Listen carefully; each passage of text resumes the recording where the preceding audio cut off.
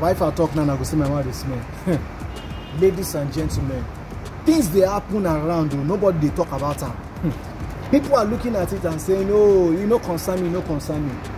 One of the major problems of Nigeria, I keep saying it, now the media. No, now the media, now they feed us with whatsoever they want to feed us. And people just eat it anyhow. Ladies and gentlemen, it gives me so great joy to see a media house in Nigeria.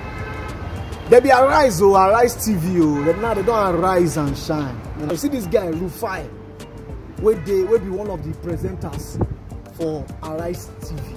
The guy, the young. What will be for this government? What will take on herself as? Ladies and gentlemen, after you watch this video finish, you can't tell me what you think about what this guy talk. Because the guy be like, say the guy sum everything up. Ladies and gentlemen, watch the video. We didn't hear of killings of our brigade of guards.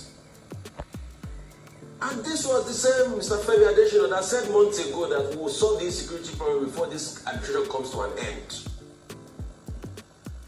And we keep having meetings over meetings that do not favor Nigeria. We are sick and tired of these meetings, ultimatums and directives. And only to think that the president went to brief the Liberians on how to tackle insecurity. Is that not what we've become as a country? We can't solve our own problems. We are going to tell other people how to solve the problem of insecurity. I would have wondered that President Weah of Liberia would tell President Buhari, oh my man, how's it in your country, man? Because we think it's a joke. Because we're not on the second end of the stick. How people now pay bandits hundreds of millions. And the government has not to be able to investigate the people that collect this money and the channel at which they take this money. How banditry is now so rife in Nigeria that somebody was joking with me the other day. He said when they release the next GDP numbers, they should please put banditry as a sector of the Nigerian economy. Because that's the most lucrative sector now. Do you know that in this one cycle of the Kaduna train kidnapping, they've done over 1 billion naira from people that don't have money?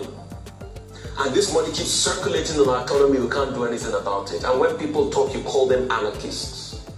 When are we going to open our eyes and tell ourselves the truth in this country that is bleeding? We want our country to do well. Coupled with the destruction of the Nigerian economy. Nigerian economy was better in 2015 than it is today. The facts are there. Some people campaigned so hard in 2015. They said they will make $1 1 naira. They complained then that $1 was 216 to 1 naira. Today is 710.